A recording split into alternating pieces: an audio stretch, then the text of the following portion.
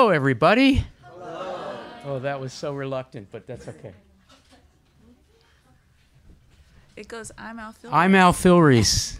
I'm Simone White. And welcome to our third Kelly Writers House Fellows event and our third Kelly Writers House Fellow of 2023. And we're going to thank Wayne Koestenbaum for being here, for coming to Philadelphia for these days with us for seminar, this 3-hour seminar session today, which was amazing and really wonderful. 3 hours of Wayne. Couldn't it was get enough. Bliss. It was utopia. It was fantastic. So Wayne is going to give a reading now, and after the reading, there'll be some time when you will be able to bring your Wayne books or purchase one of them. We're going to show what we have today. The Writers House is strictly nonprofit. In fact, I think less than nonprofit. No, how do we say? Anyway, we're somewhat south of profit. So these books are available for exactly what we acquired them for, and we hope you will buy one or many.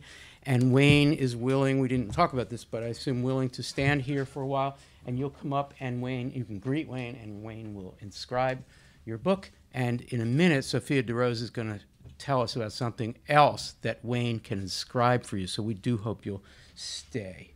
So do we want to show what they are? Yes, I sort of waved them at you before, but Sorry. We have The Queen's Throat, which is... Gotta read that. Yeah, it's really... Its subtitle is Opera, Homosexuality, and the Mystery of Desire, which is one of the books we read for fellows. It's amazing. I recommend it to everyone. This is Jackie Under My Skin, which you have all read, right? This is the amazing Andy Warhol biography. Also, I think this is maybe one of my favorite books. And Figured Out, which is newer and newest, yes, newest from Wayne. A collection of essays and occasional pieces, maybe we could call it, all available for sale in the back. Tomorrow, Wayne and Simone and I will be here. We'll have a table set up and 3 microphones. We're going to have an hour, maybe an hour and 5-minute interview conversation, which will involve your questions and response, and it's going to be great. We provide brunch at 10 o'clock. I mean, a real brunch, right, Sophia? It's like yummy brunch. There's bagels and fruit and coffee and tea at 10. And then at 10:30 sharp, we will be having this conversation. So there are a few seats left. If you want to reserve a seat, you can talk to Sophia or to me or Simone or even to Wayne. But also, if you come tomorrow, there's a few seats left. Just come and be part of the conversation. We're live streaming, right, tomorrow? And we are live streaming. Yeah, if you can't make it, it's always good to be on the live stream, too. Can I ask the question now? And answer it. Oh, really? Yeah, why not? Okay. Why do we have a course associated with this program? That's a question. We at Kelly Writers House... Kelly Writers House Fellows has been going for 23 years. This is my first time being associated with the course. Al's been teaching it for 23 years. 3 amazing writers come every year. This is a wonderful component of the program, getting to come to these public readings. These public readings are wonderful. But actually, students getting to spend an entire month reading intensively, discussing the work of each fellow is the sort of impetus for the course. It is the reason that we all get to come together this way for the public event, and that's why this is a joint program situation. And Simone, why are we in such a small, intimate space? It's like the 4 questions. Because Writers House is the best place in the world, because it really is the best place in the world, and because what better place than to sort of have this conversation, this is the place where it all happens. This is where we do the pedagogical part. This is where we do the public part. This is the only house on campus open to everyone, that you don't need a slide card to get in this spot. This is where we belong. And so Kelly Writers House is where we do our thing, always. Thank you. That was lovely. Okay, we want to thank a couple people, and then we're going to turn it over to Sophia DeRose. Speaking of Sophia DeRose, we want to thank Sophia. I hope you'll raise your hand. Sophia is happily raising her hand, completing her first year as the coordinator of Writers House Fellows. We should have put our hands together for the amazing amount of work that she does. Thank you, Sophia. Fabulous year of Fellows. It ain't over till it's over, but we're getting close. Lainey Brown, who is here, who co-convenes the course with us, right there. And the students who are in the Fellow Seminar, most of whom are here tonight, please raise your hands. They're shy. They're super shy. They have spent a month reading Wayne's work and 3 months reading the work of the 3 fellows, and we're so grateful for them. They're amazing. Also want to thank Jessica Lowenthal, the director of the Writers House, Allie Katz, who, I don't know if it's Allie's out there, who's our program coordinator, and the other staff of the Writers House who make this event possible. So now we're going to turn it over to Sophia DeRose, who's got a little gift for Wayne, and will introduce Zelda, who is then going to introduce Wayne. And is there too much formality here? Nah.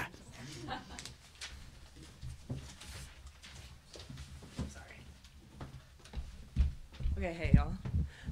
Thanks for coming out. I'm happy to see so many people here.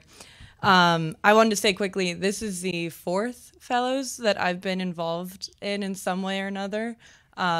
First year is coordinating it, but I am so happy that you came, and I was so thrilled to get to meet you and speak with you today. I think the work it speaks for itself, but it's amazing. And so because we think it's so special that our fellows come all this way to be with us, we like to give you something special in return. So we made a broadside for you in collaboration with the Common Press. It says, "Where did you get the idea that anyone's relation to literature could come without fleshy exactions?" from your essay, Corpse Pose. So this is the first print of it, and you have a few more here. If any of y'all would like one, there'll be some available in the back where we're selling books after the end of the reading. So here you go. Yeah, this one is really cool. I've seen a lot of them. This one's really cool. So that's enough for me. I would like to welcome Zelda Godsey Kellogg, who's going to do a formal introduction for Wayne.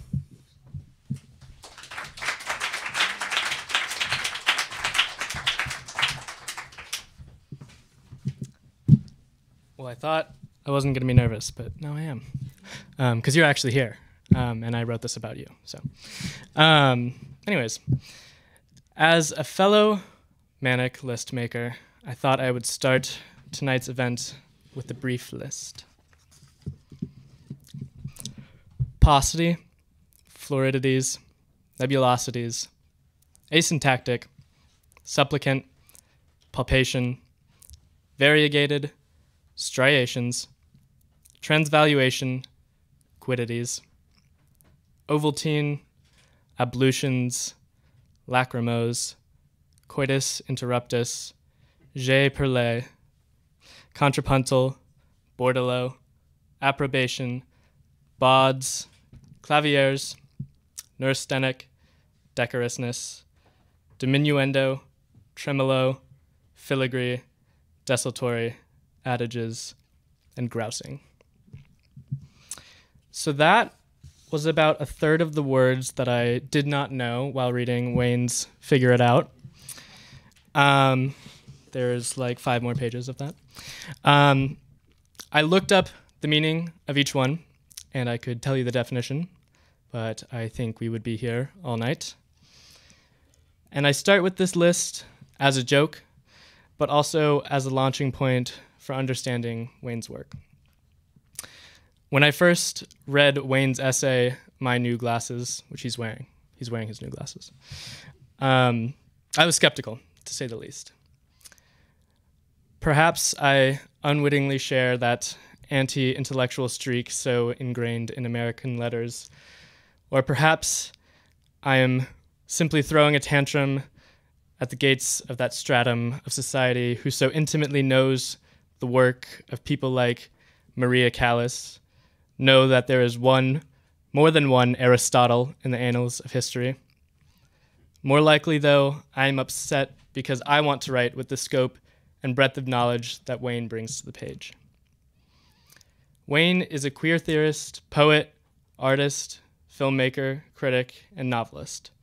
In other words, a Renaissance man.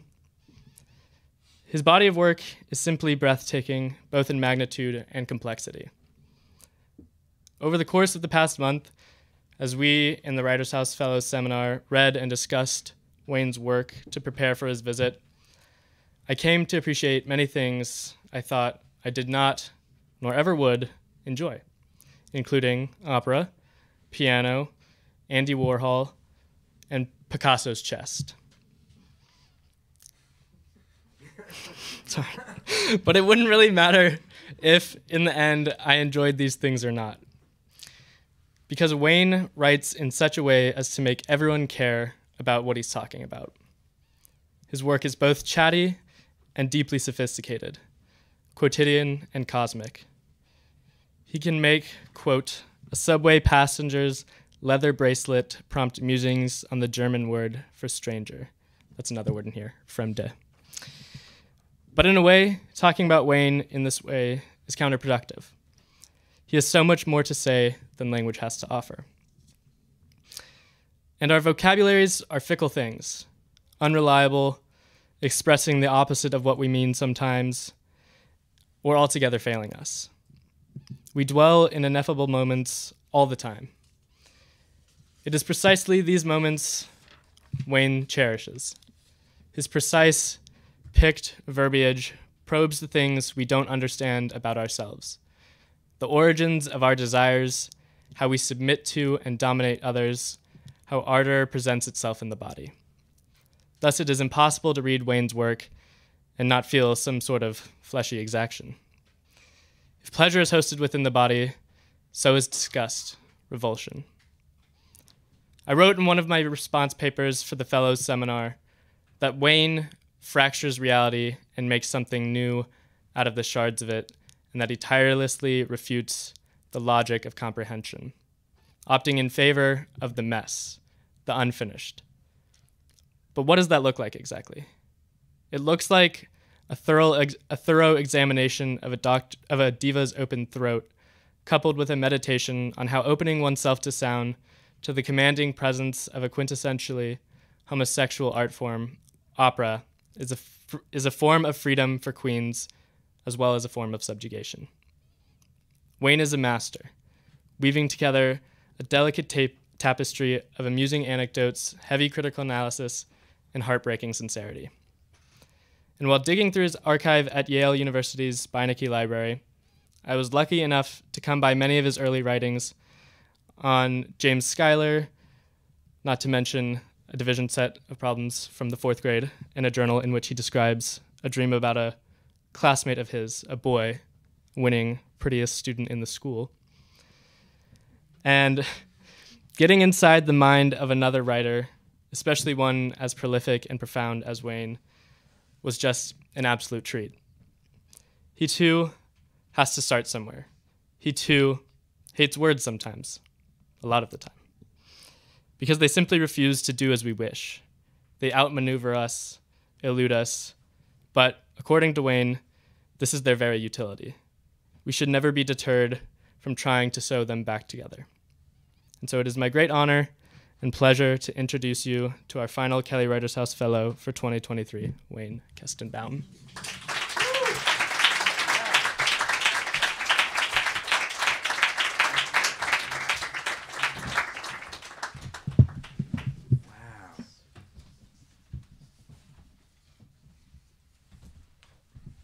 Beautifully written and beautifully delivered in a manner I would say almost presidential. Really good. What a lesson in public speaking, too. Seriously, very impressed with all of it. And you had a line about ardor. There was something about ardor's presence in the body. I really liked that. I brought a potpourri of work. And thank God there's a big clock there and it says 7:15. And I'm going to pay attention to that. So forgive me for dipping in and out of various works published and unpublished. It's a joy for me to be here and feel embraced by young writers who have been for a month immersed in me. And it's particularly this afternoon, it was a joy to hear from the students like Zelda who had visited my archive maybe among the first people to visit it, and had looked at process diaries I had kept in the 90s for writings of mine, and could recite back to me things I had said or written in 1991, such as, I hate the sound of academic writing. Please let me sound like a real person, and things like that. Very strange.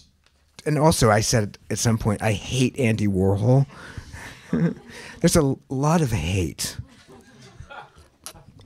Okay, I have several new manuscripts not yet published, and some of them not even claimed. So I'm going to start with, I have a manuscript of playlets. The book is called Dream Pumps. I've been writing little plays, sometimes as essays. If somebody asks for an essay, I will say, I don't think I can write an essay, but I can write a play. And half the time they say, okay, we'll take the play. And so I get to squeeze in these opportunities for play discourse. So I spent so much time with a hole puncher yesterday in New York doing this in these loose leaf notebooks, and I'm really actually quite proud of my hole punching abilities. And I talked at length about this in the seminar today, about what it taught me to reacquaint myself with the hole puncher. So, but forgive the awkwardness of this. I'm going to read a little playlet. I wrote it for a little movie I made, and that's available on my Instagram. It's for two people. The play is called Elevator Therapy. It takes place inside an elevator, and there are two characters. One is named Lucky. He is a young man. The other is Dr. Badinage, who is his psychotherapist. Lucky will face this way. Dr. Badinage will face this way. This elevator appears to be stuck on the 5th floor. If the elevator needs to be stuck, the 5th floor is the ideal place. An elevator is a strange location for a therapy session. You chose to embark on a therapy that you knew would take place solely in elevators. Dr. Badinage, will you accompany me to the noodle shop on the ground floor if this elevator ever decides to descend? Your inordinate love of noodles is a traumatic symptom. Is the symptom connected to my father finding his aunt's dead body and not telling us that she'd committed suicide? I'll try to admire the noodles you plan to eat in my presence, but I can't fully participate in your fantasy of shared noodle love. My mother had a miscarriage before she got pregnant with me. Do you think a plate of shared noodles will palliate that wound? Dr. Badinage, I feel an irresistible desire to take off my shirt. Not in an elevator. Save the striptease for the noodle shop on the ground floor. I guess that means I'm cured. I feel that you countenance my wish to take off my shirt in public and to eat noodles with you. True, noodles and nudity. When these two realms meet, the psyche is finally at peace with its fatal schisms. Look, Dr. Badinage, the elevator doors are opening. Don't exit. We haven't reached the ground floor. We're in the gap between floors, and if you step out of the elevator, you will fall into the void. Dr. Badinage, tell me about your homosexuality and its quirks. Tell me about your wardrobe, your kinks, your solitude. Everyone in the theater community knows your kinks, and yet you never reveal them to me. Let's change the subject and return to the scene of your father discovering his aunt's dead body. I want to hug and protect your kinks as if they were pet raccoons I could later send to the pest control facility after showering them with my false affection and pseudo-forgiveness. Pity the pet raccoons, pity my kinks, pity your father and his dead aunt, pity your mother's miscarriage, pity this stuck elevator. Pity my future, stained already by the memory of this elevator ride to nowhere. I must be honest with you, my young friend. The noodle shop went out of business long ago. No more noodles? No more nudity. Is that what Miguel de Unamuno meant when he coined the phrase, the tragic sense of life? We're nearly out of time. Here's a prescription for a new multi-purpose drug that will move through your system in a slithering oleaginous fashion, like noodles in a shallow bowl. Thank God, this new drug, if it takes effect quickly, will give me the strength to complete my essay about Mary Cassatt. Next session, I'll tell you about my experiences in the war when I was briefly a prisoner, and we'll connect that experience to your fear of elevators. The elevator's moving again, and I have good news for you. A noodle shop is opening tonight in this building's penthouse. Even in a benighted, befouled era, regeneration is possible. I suddenly envision the last sentence of my Mary Cassatt essay. It will contain the words mother and child and the word death, and you will not have the power to correct or edit it, because you too, your kinks, your velvet, will be included in that sentence as a lurid dependent clause, forgiven by the premature arrival of sunset. So that's a play.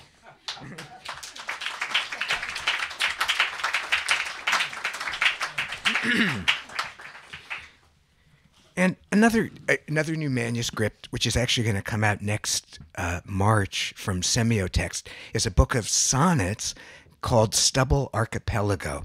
They're bloated, engorged sonnets because though they are 14 lines, each line spawns other little lines in a kind of bob and wheel fashion. So the line, or like a long Walt Whitman line, the line doesn't just occupy the space it should, but it usurps the margin. The language is very clotted and compressed unto disorientation, but put on your life vest, please. This is the second sonnet in the book. It's called I, Doctor, Wanted. I, Doctor, wanted at last my cock combined with forehand Mozart sonatas. His tall Norwegian wife, Kaftan, in bed with us for novelistic complexity. Chocolate chips, raisins, cashews in dish daughtered up my 3 o'clock disappearance. Time to teach math, 9th graders, my outlaw bike ride hill, a milkshake homo reverie. Forehead coin angle, C-O-I-G-N. Forehead coin angle legatoing me into world peace treaty dissolver or solver. Magnet dream told in St. Louis undoes how hinge folds kill you, minus Samothrace appendage. Weathercock gaming his ass, I said, you're gorgeous, to no inkling avail, like kindling, tossing homo down grim hills, Latalania ant-lip fissure. That's grim, G-R-I-M-M, and it's A-U-N-T. Like kindling, tossing homo down grim hills, Latalania ant-lip fissure. Treacle, damage me, then reverse the scar. Drop basted turkey on Kissinger foot. No peace in did they fuck speculation, cramming his memento mori pubes backward to canker Eden. Grail comes back, scar, no impediment, gummed, shame salami, mispronounced, samizdat, lice poem. Tinkle the fairy arc rope, A-R-K, tinkle the fairy arc rope, wizarding, stained, cruelty daughter, now regal, aged Cassandra. Cram him up, celebrate him crammed, revise the cramming, call the cram cream. How redux can you make East Germany, ducky? I get plumbed by by rose thorn, a Jekyll teething ring. Sorry to interrupt it with the spelling lessons, but it's just like if I'm saying arc rope and you think it's ARC, that's legal, but it's not arc, it's ARK, which is different. It's kind of biblical. And I'm a biblical guy at base. It's fun. Writers have, I think, cards up their sleeves, and like the arc is one of my cards. We're going to get a little more thesis statement-ish.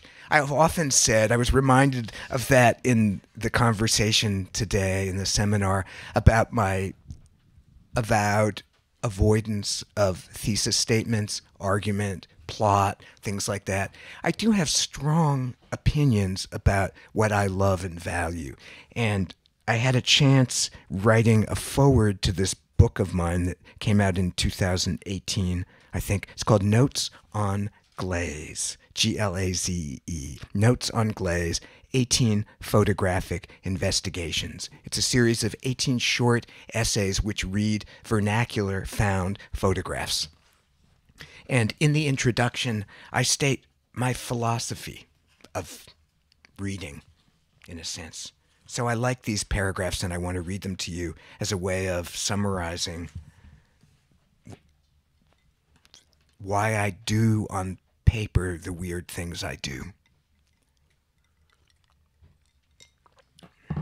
And why I form a weird life that will give me the material to write those weird things on paper.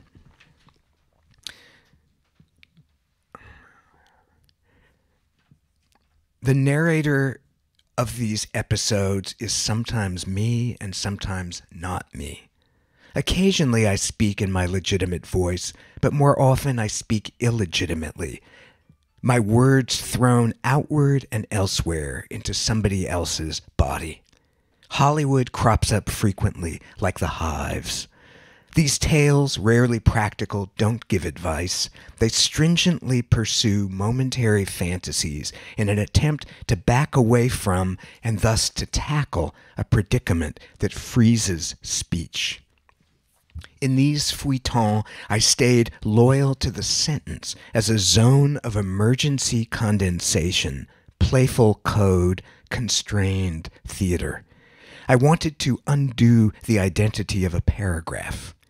A paragraph is just a box of sentences, much as a stanza is just a box of lines. And as a sentence is just a box of words, phrases, and syntactical positions. Maybe, if we're lucky, a subordinate clause can offer surgical replenishment, as when geckos dispense with an appendage and then grow a new one. To the plights or doldrums depicted in these photos, I contribute an inquisitive overlayer of glaze. I seem to ally glaze with the emptiness of enigma and the fullness of aura. I depict glaze as the realm of throttled ineffability, that which can't speak, but also with a fantasy life given free rein to meander and to amplify its own overtones. Glaze is the only gift I can offer, even if glaze isn't what the aching world needs now. Glaze, which contains glade, gaze, G-A-Y-S, gaze, Z-E, haze, and glows, is certainly a form of mist or mystification. Haven't I always sided with perfume, with mere atmosphere? The etudes here don't announce a theory, though sometimes they try to. I aimed to describe contrasting sensations of imaginative abundance and of bleak frozenness.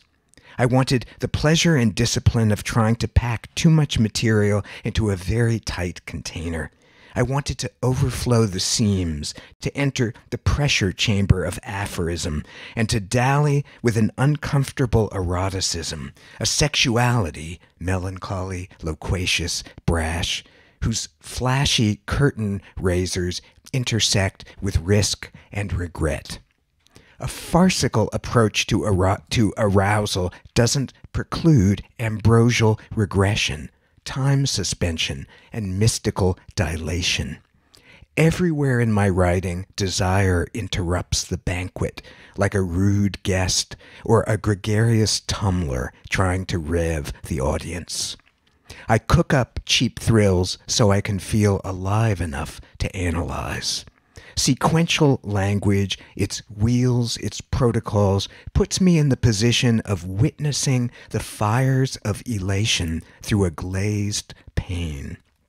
A screen that turns the excitement into a festival of embers, even though the embers try to dress themselves up as full-fledged flames. The word glaze doesn't appear frequently in this collection, but the concept leaks into every corner.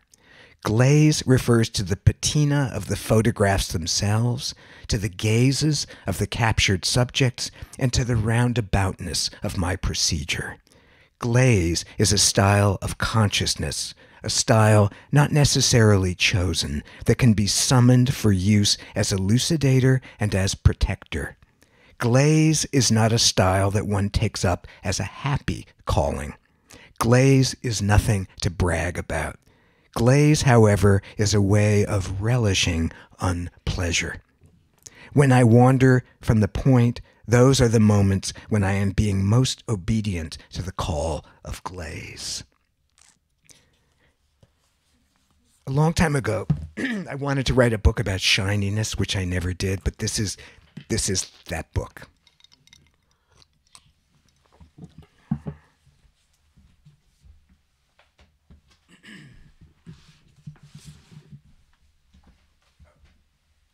That chair is publication.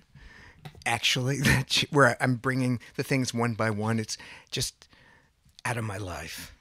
Out of my life.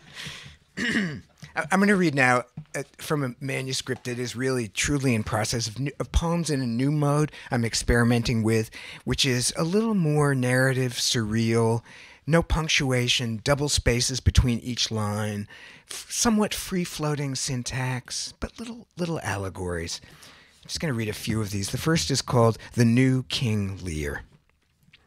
King Lear has 3 daughters, Precarity, Care, and Affordances. Precarity works at a pharmacy. Care manages a bank. Affordances is a barkeep. Affordances is the brightest of the lot. Drambuie for the masses. Lear is not the center of this story. Affordances and Care get along smashingly. Precarity sticks to herself. Precarity has 3 daughters. She is the duplication principle. She duplicates the prodigality of her father, among other burdens not to be mentioned. The elasticity of the fable diminished after too many revolutions. I have been patiently listening to this tale, waiting for its climax. I mentioned the virtue of the stretto many years ago, the moment in a fugue when it tumbles toward conclusion. Lear has no wife. Precarity, Care, and Affordances have no mother. We need to crack down on imposters. Too many people are posing as mothers and fathers. Another glass of Drambuie, please. Thank you, Lear, for messing up my life. I keep forgetting to bring the staple gun home from the studio to fix the carpet no longer securely attached to the staircase. Each of us has a new orifice today. Inside the regular orifice, you can find an anterior orifice. I am here to help you narrate the saga of the new orifice.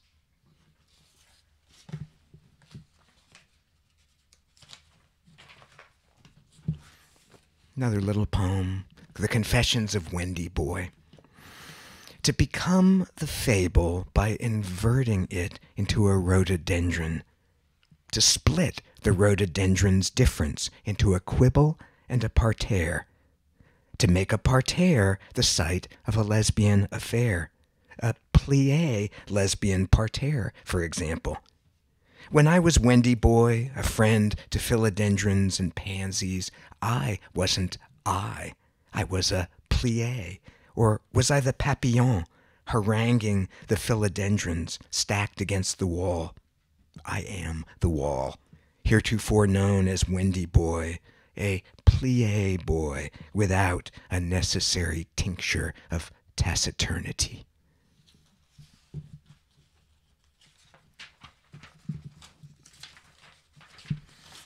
This is called the new nudity. He sits on what used to be my talent. Up close, his overly shaped pubic hair, a vista larger and more uncontaminated than I'd expected. Trying to get fixings in the mess hall, brisket, unwelcome, edge voice répété, to re-Peter him, make him a doubled Peter, more developed, muscled, though shaved. The mother understood the doubled son's predicament. He was no longer permitted clothing. His new nudity abolished a former precocity, as a kitchen spawns a kitchenette, a luncheon a luncheonette. His ass squishes my former talent.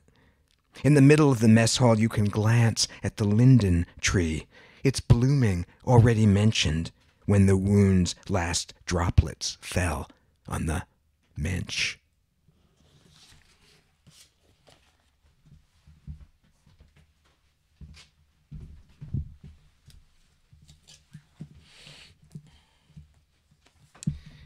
And in 2021, in the midst of the pandemic, I published a book of short fiction, fables, called The Cheerful Scapegoat, with semiotext.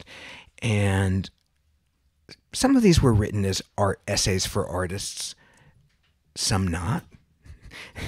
And because I do take occasions, commissions, as a chance to find the thing I want to say and to try to use that occasion as the public chance to perform that excavation.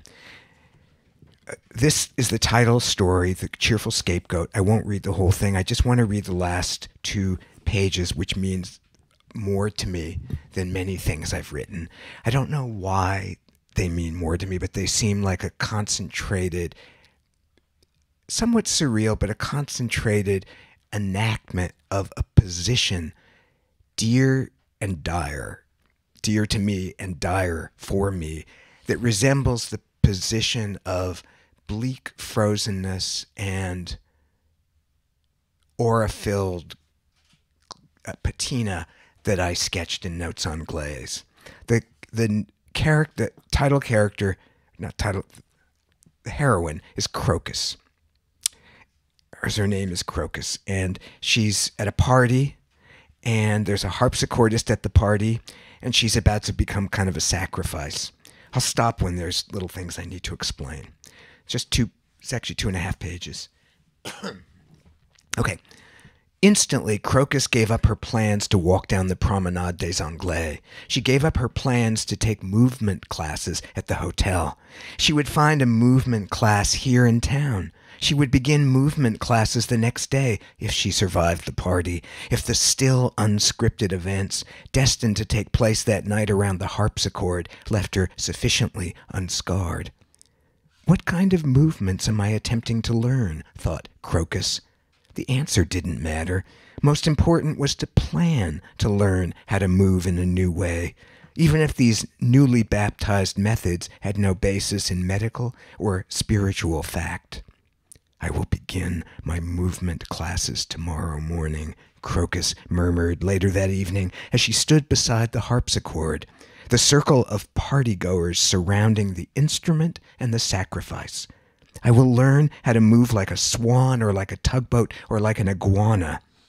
Taddeo and Jessie, they kind of run the joint, smiled at Crocus, who was a good learner. Rameau's ornamentation posed difficulties for the harpsichordist, a local hack, who lacked knowledge of period styles. The harpsichordist's mordants were clumsy, and Crocus felt stung by their maladroitness.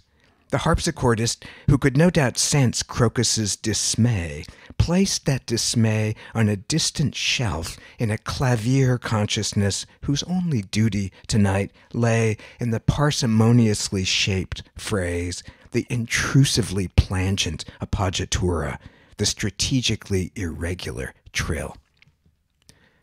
To leave Crocus now in her circle of flagellants at the mercy of a crude harpsichordist and a thrill-hungry group of behavior experimentalists shows no cruelty on our part. Our sympathies lie with Crocus. We admire her cheerfulness.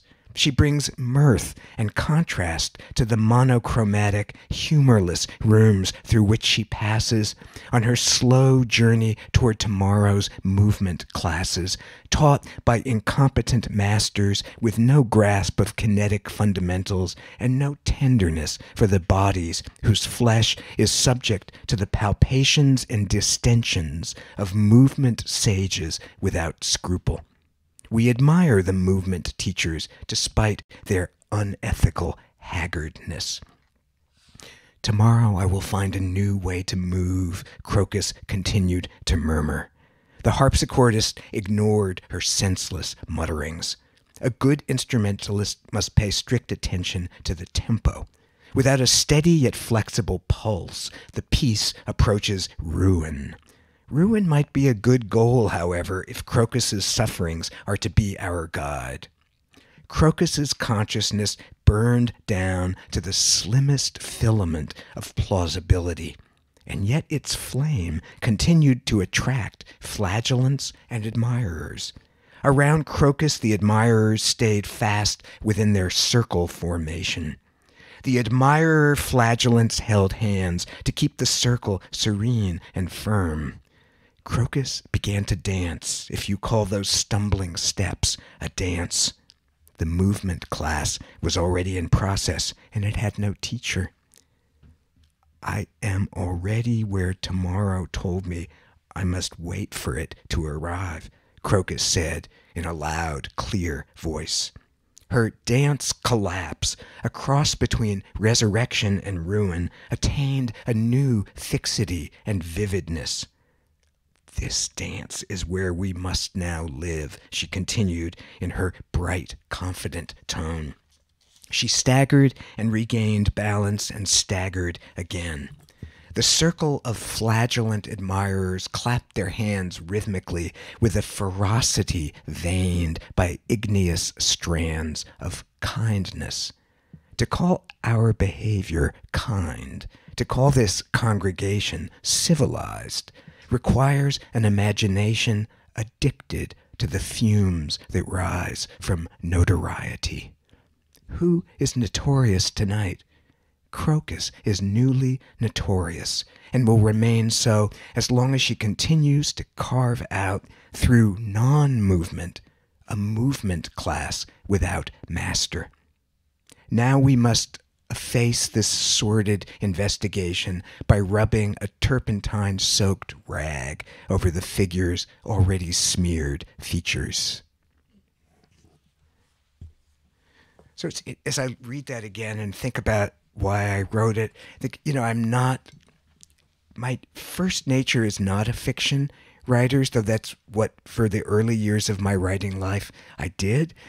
But I do find uniquely mesmerizing for me as writer to enter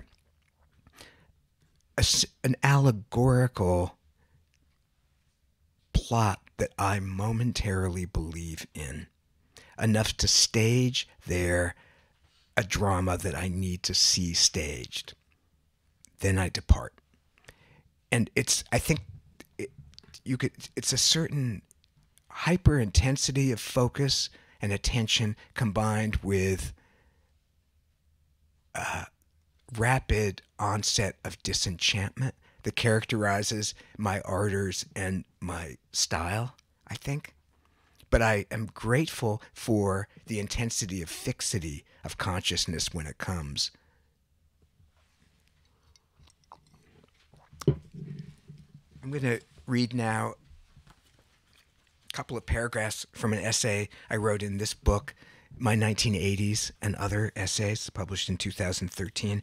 This is an essay about a young photographer I deeply admire, Paul Mpagi Sipuya, born in 1982, and I wrote this essay for one of his first catalogs. about a very early body of his work of portraits. And I just want to read 2 paragraphs, maybe 3, maybe 4. So the essay is called Eric Stubble. Eric is my first love. My second love, nearly eclipsing the first, is Victor. Victor has wild hair teased into a black halo. The circle of hair, outrageously large, contrasts with his bookish or revolutionary eyeglasses, which recall the nerd glasses I wore in 1972. His glasses seem sweetly nebbishy, serious, unapologetic, and headed toward radical liberation. In a 2010 portrait taken in Sepuya's bedroom, Victor kneels, feet underneath buttocks in SM stirrups, ready for action. Glasses still on, he stares at the camera with confident yet prim expressionlessness. Victor has ostentatious stubble. To say I feel sexual desire for Victor would be a gross understatement. Wishing to forswear the phrase sexual desire because of its incompleteness, its haziness, and its talent for question-begging, I'll say instead that Victor provokes in me a hunger for narrative. What consumes me with curiosity is Victor's sly contrapposto, as if he were deliberately quoting a Renaissance or Greco-Roman precedent. His hand, pivoting at the wrist, establishes ironic feyness as a signature of power and self-control. Opened on the folding chair is a zine, red-covered, called Fire. I won't make the mistake of asserting that my desire for Victor is this photograph's exclusive meaning. And I won't oversimplify desire. What I'm calling desire for Victor is a tangle of contradictory convictions. 1, I look like Victor. 2, I don't look like Victor. 3, I used to look like Victor. 4, no one recognized that I used to look like Victor. 5, it's too late to find Victor. 6, I need to change my life so that I can find Victor or make a career out of pursuing him. 7, I need to become a more serious artist so that I can use my desire for Victor in productive ways. 8, I need to compose a blazon for Victor. 9, I need to read more philosophy so I can grasp Victor's profundity.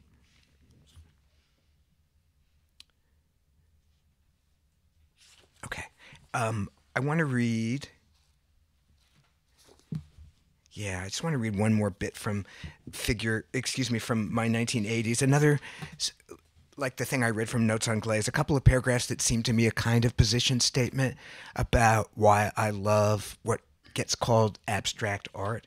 It's an essay about Forrest Bess, who is a kind of outsider artist of great renown and whose paintings are miraculously beautiful, somewhere between Tantra paintings and folk landscapes, but their abstraction is the thing that grabs me. And I'm just going to read 2 paragraphs. Okay. I'm talking about here first a painting where there are blue and black blobs that are just like kind of chunks of paint. To pay attention to these blue and black blobs, or to pay attention to the blue foil triangle's nearness to a specific dot, I must pledge allegiance to abstract art's Bill of Rights, which contains, unlike the United States', only one provision: the right to look for unstructured amounts of time at migrant and unspecific forms, and at the relation between them, without demanding that the forms have a single meaning, and without demanding that whatever significance I ascribe to these forms be defensible, explicable, or based on any evidence but my own sensations. This right is not the same as radical indeterminacy. Bess's paintings promulgate the liberty to find determinate but not explicable or defensible meanings in the appearance of perhaps random and unintended shapes and in their intercourse or non-adjacency. I have the right to find supreme significance in Bess's blobs and lines and to spend as long as I wish in a state of torpid yet ecstatic surrender to them. I'm defending the right to succumb to trance, but the state I'm praising is more precise than trance and contains more agency. I'm also defending the right to be solitary, unpopular, and unbeheld. Bess needed solitude to make his art. Art justified his solitude, gave it dignity or purpose. Maybe half the reason someone becomes an artist, or the kind of artist that Bess became, is to experience uninterrupted solitude. The supreme craving may be for solitude, not for art. Here is how the great poet Fernando Pessoa put it in the Book of Disquiet. Art is an isolation.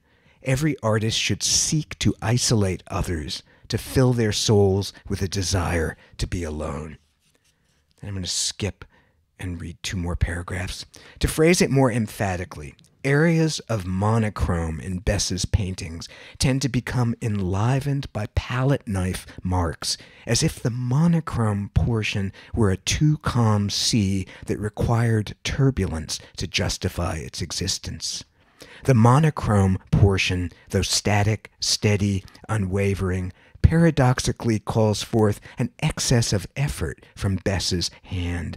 And we hyper-respond to Bess's effort, not because we feel sorry for him or wish to turn him into a hero, but because the juxtaposition of effort and unvarying monochrome creates in our body, or my body at least, a turn-of-the-screw effect.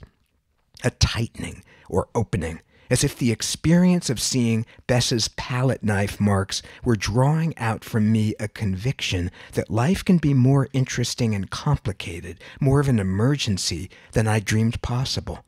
And paradoxically, it is precisely the uninteresting aspects of life, the monochromes, that Bess redeems with his palette knife effortfulness.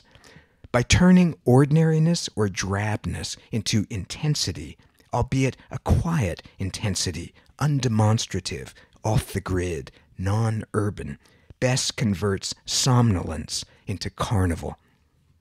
Looking at an untitled painting of a red sky surmounting 2... Let me see if I want to read this paragraph. Yeah, I'm going to do it. Looking at an untitled paragraph of a red sky surmounting 2 breast-shaped hills, the sun a weak globe, nearly occupying the cleavage between the hills, I notice scratch marks.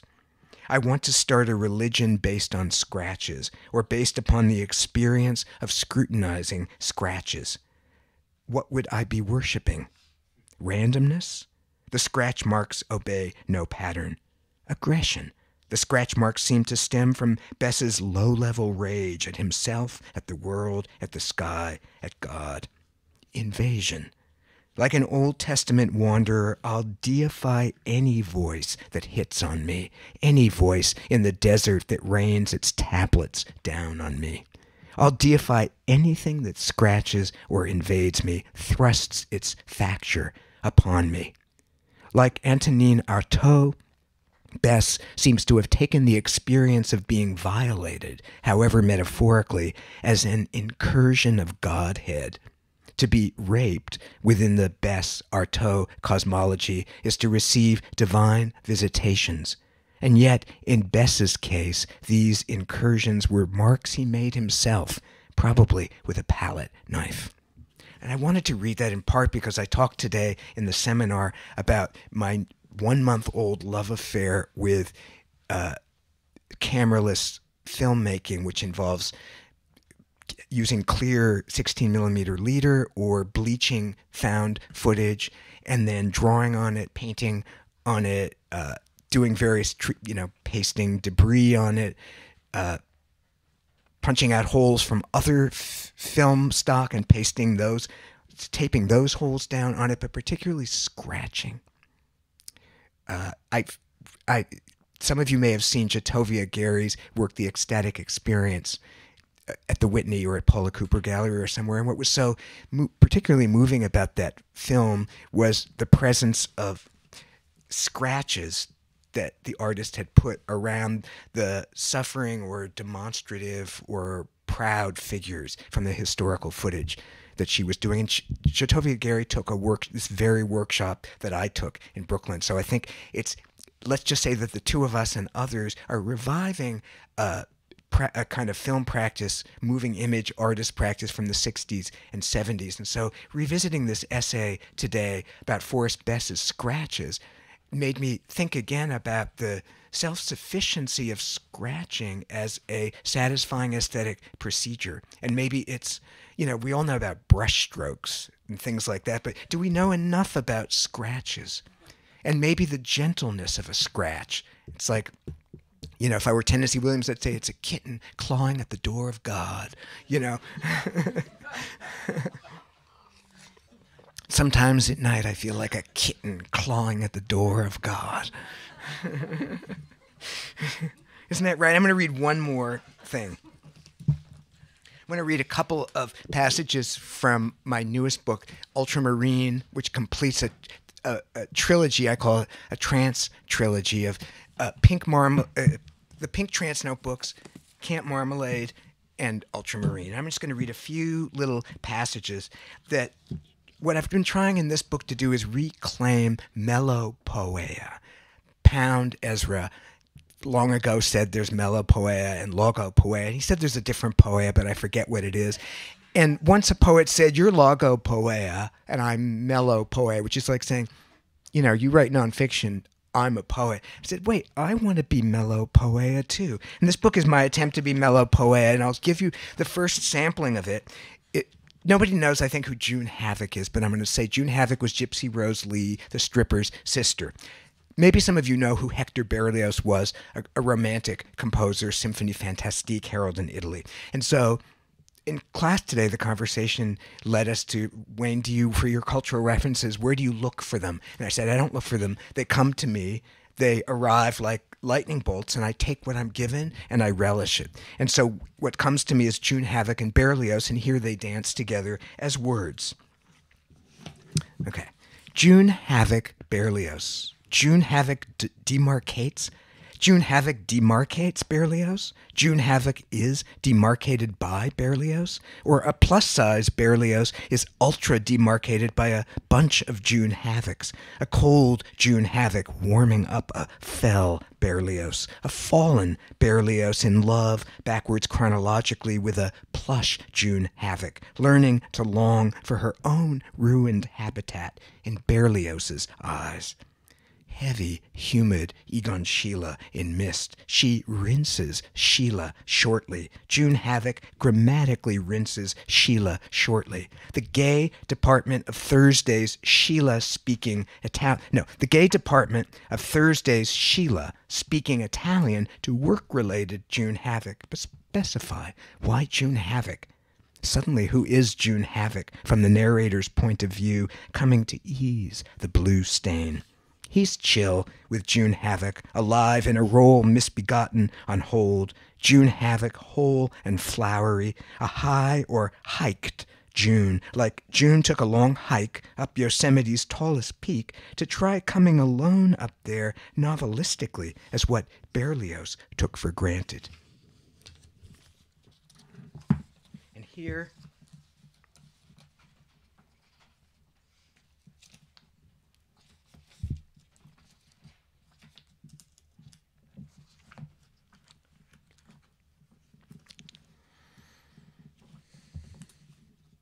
oh, it's somewhere. Maybe it doesn't even, I think I'm not finding it, so I'm going to find instead. I think I have to give you my Liza Minnelli dreams. I hadn't meant to. I was going to end on a higher note. She's pretty high. I'm serious, she is. Okay. Dreamt intimacy with Liza Minnelli, accidentally nude in a one-woman show, flashing her crotch's semi-phallic clump. She came into audience, sat beside me, wanted flesh contact, faulted me for not following through on the embrace, sent me to Judy's room. And then, it's another Liza dream.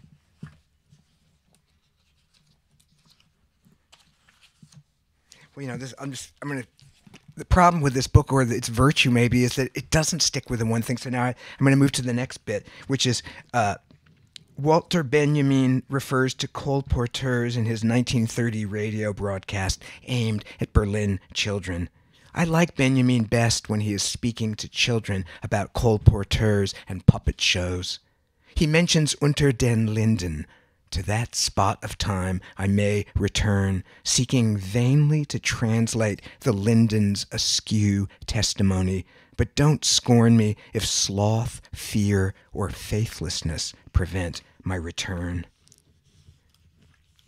And then I'm going to end with this, which is a passage where I talk about the meaning of ultramarine. So it's the thesis statement of the book. If a poem needs to have a thesis statement. I mean, the thesis statement of the cantos is, I cannot make it cohere. And shouldn't that be the thesis statement of every poem? Or certainly every long poem. The unseen afterlife is promiscuous, or the fringes of consciousness are promiscuous. Tomorrow, say more about why the unseen is promiscuous. Some mystic in a New Haven backyard spotted the god personage suddenly materialized, a ficus beneath a sky too late to qualify as ultramarine. Why characterize sight as aggressive and curious? Why not imagine sight as passive, expectant, accepting whatever bounty is thrown to its cur soul? Notice now I'm calling our plight a curs. Cur incurious, because to seem too curious would offend the sky we hope will return to the ultramarine that precedes absolute night. 1,000 stars puncture your misgivings, pierce your distrustful sight sickness, and provide pinched apertures for wording everything differently the next time we make this voyage. Thank you, everyone, for listening.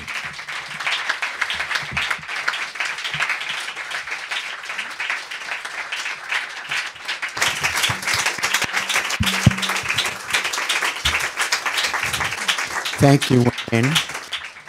Are you up for a couple of minutes of Absolutely. Questions or comments or just praise? Just praise statements. Would be good. We have a few minutes for that. If we have 10 minutes of this, it will be a full hour. Perfect.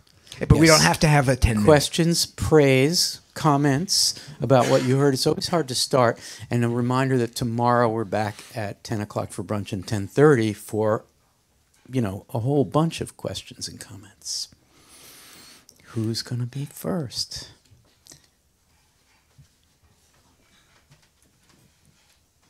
Here we go. Thank you.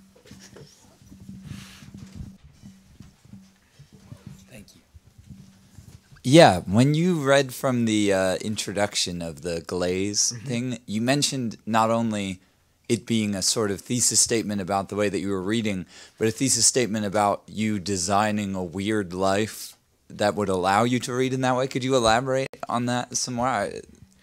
Yeah, I believe I said that about the essay Eric Stubble, about dreaming up the weird life. So do you want me to answer the question about Notes on Glaze or about Eric Stubble, or does it not matter? It doesn't really matter. I guess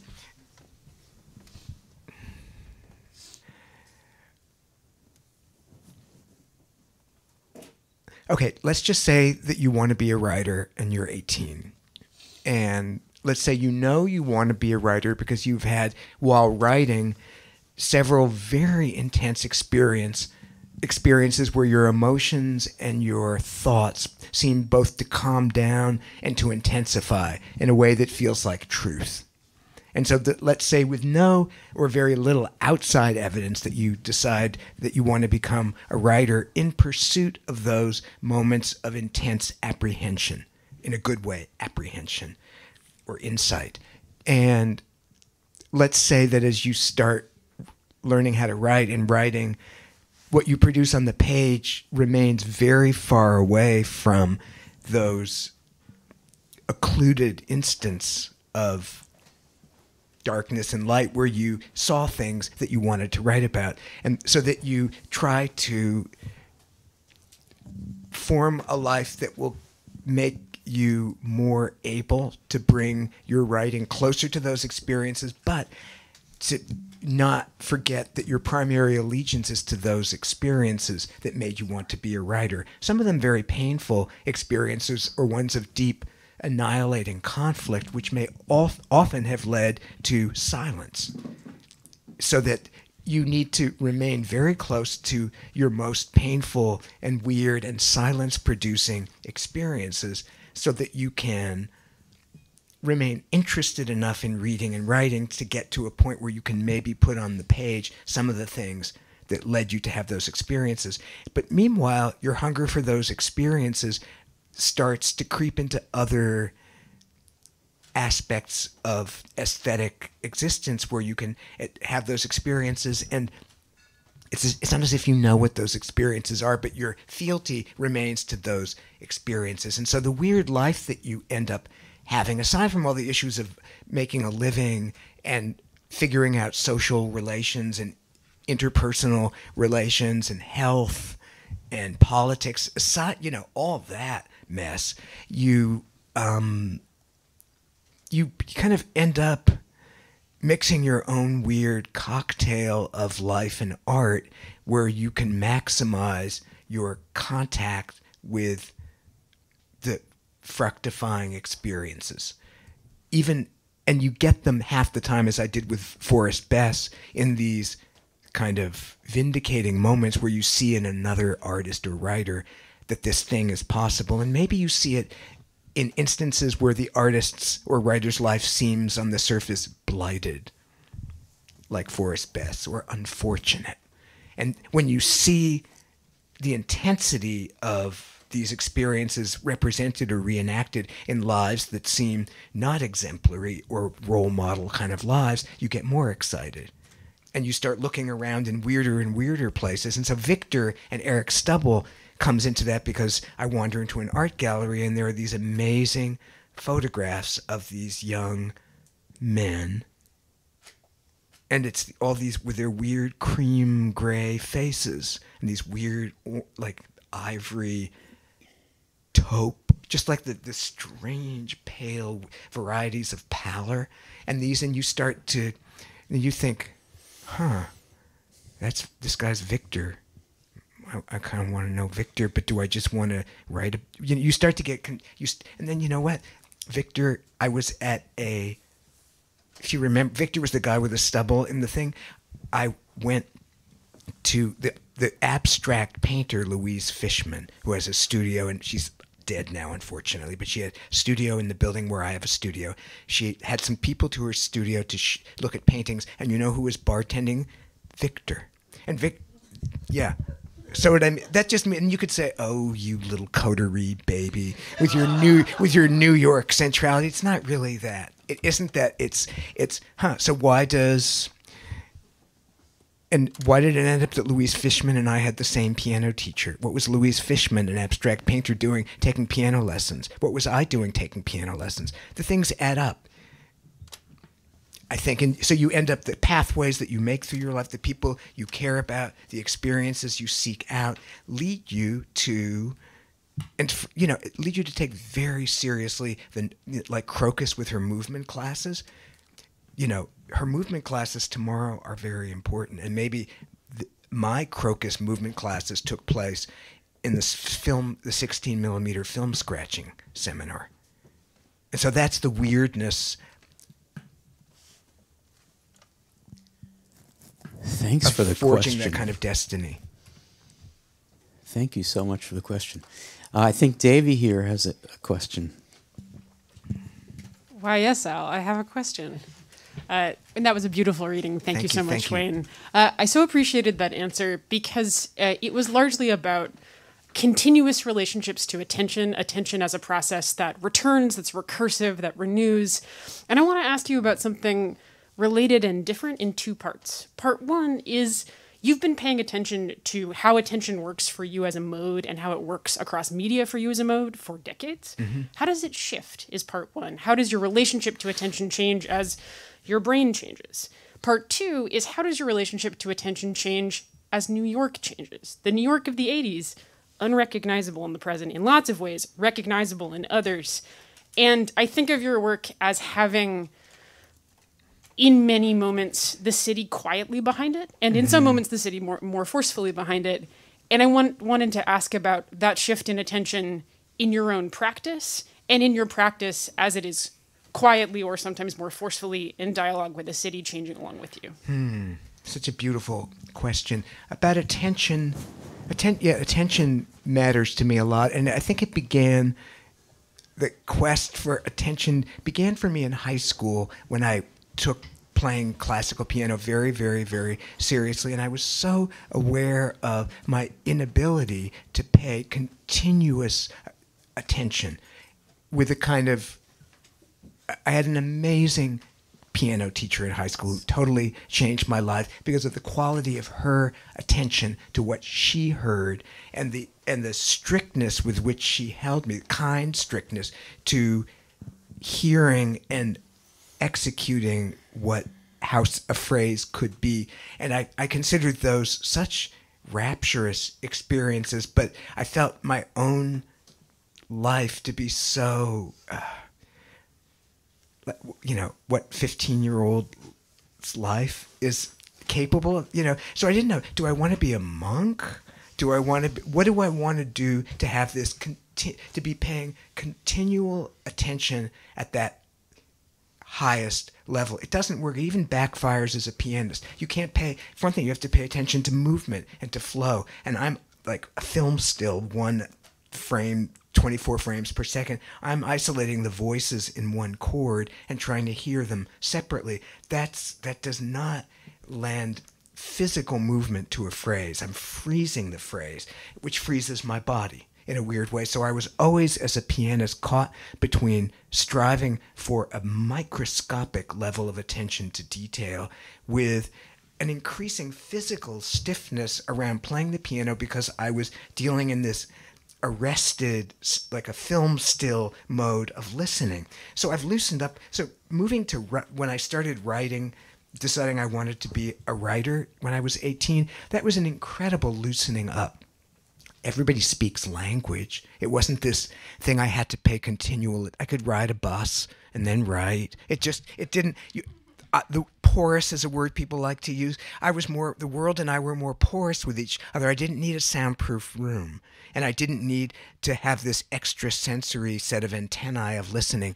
And then in terms of like New York and that part of the question, I'm certainly, it would be very banal for me to go on and on about like the digital and about like iPhones and all that. But I am, and there are a lot of books that many of them I've read about attention and the information glut of now. And I think a lot about my changing patterns of attention since I am an avid consumer of stuff online as anyone is.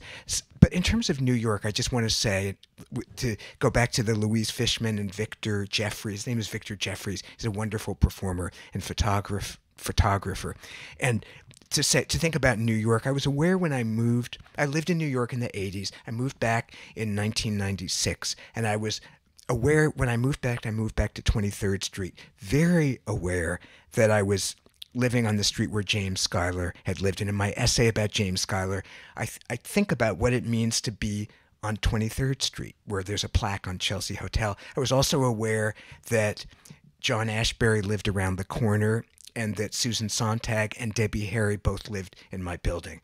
They were, in a way, figures from earlier generations, but they were part of my constellation. I didn't have contact with them. James Schuyler was dead. But it wasn't that I had contact with them, but I was mapping my 1997 New York on 1960, on earlier New Yorks, represented by these still living bodies who had formed those sorts of New York.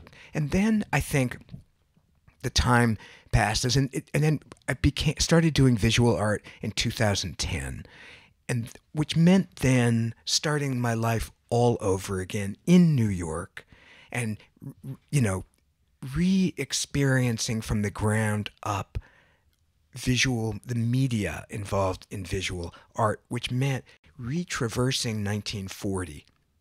It meant in a way being Lee Krasner, a bad Lee Krasner, but like starting from scratch in like the same thing with the 16 millimeter. Now it's like, oh right, where in 1950 would I have gone to get 16 millimeter developed? And so having separate awarenesses of the many New Yorks, and I'll just will say one more thing. My phone tells me when I'm in my studio that it names an art gallery as the location. That art gallery closed 15 years ago, and the person who ran it is dead. My phone says, like the location thing, thinks I'm at that gallery, where in fact I had a book party in the year 2000 for the book Cleavage. So the deep elevator shaft of these things, and that's just my life. I mean, and then you could do LA, you could do anywhere. And to be aware of those is to be kind of like a walking docent. So I feel a little bit like I'm tiptoeing. Well, docents generally walk. But I mean like I'm a docent without people around me to explain the art. I'm walking, and I think, I think about those things. That's, in a way, it's nice about urban living because it's called, I guess, the palimpsest. Maybe one more question, and then it's time for one more. Yep. I have one. Okay. Zelda. Wasn't that a great introduction? It was a really great introduction.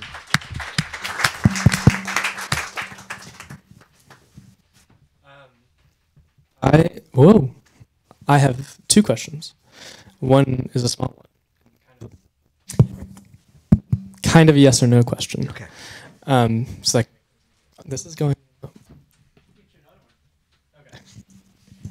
I also can't be mad at them because they're my coworkers and they do the same thing as me.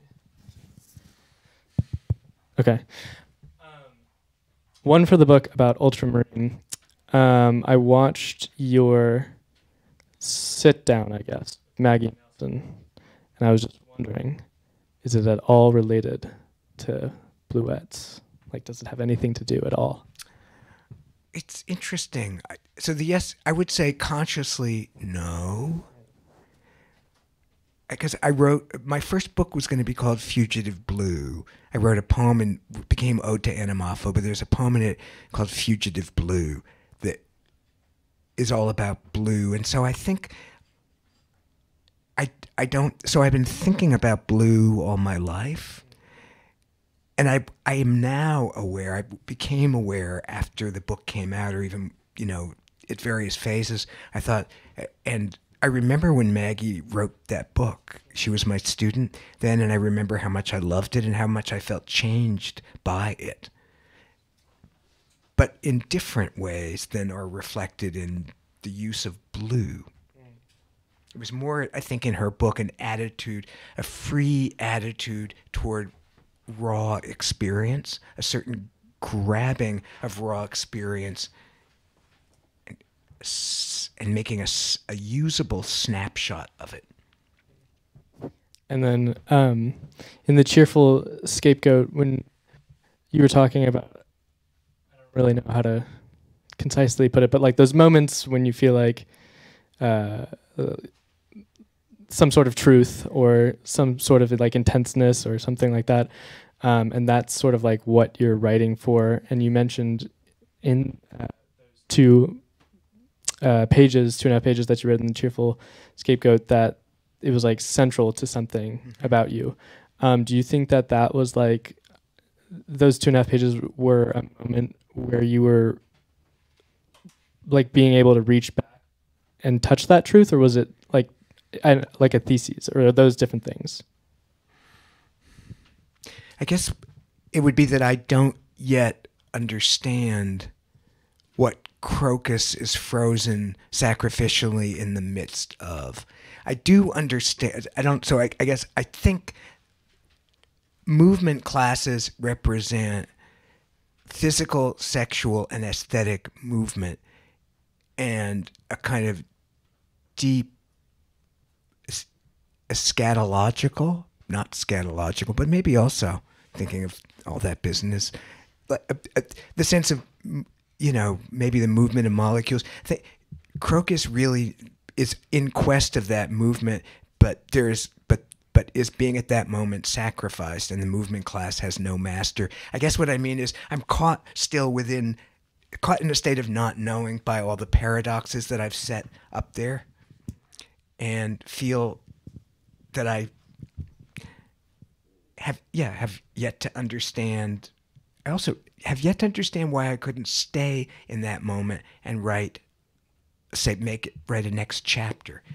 Why did I have to take a turpentine-soaked rag and smear the figure to expunge that episode from the record? Wayne Koestenbaum, everyone.